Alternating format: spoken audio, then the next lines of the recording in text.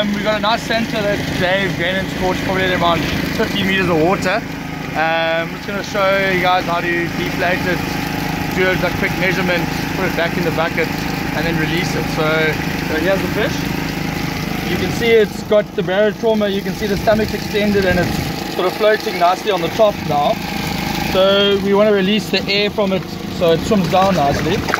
Just get a cloth. To put a cloth around its head, it normally calms down quite quickly.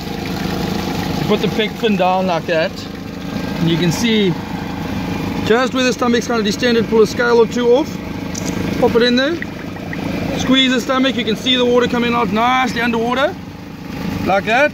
Cool. Pop it out, and now he's good. So now he's still in the water. Let's take the fish, keep his eyes covered so he doesn't flap around and jump on deck and stuff. Give him a measure.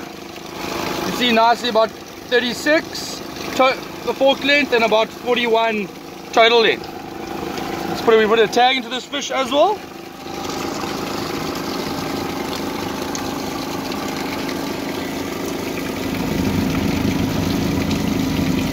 Okay. You got the number? You got the number. Okay, cool. So we tagged him as well. And then now we're going to release him. So keep him in the bucket. Okay. So we want to try to limit the air exposure because when he's out of the water he can't breathe. He's going back. And there he goes. All the way down. No floaters.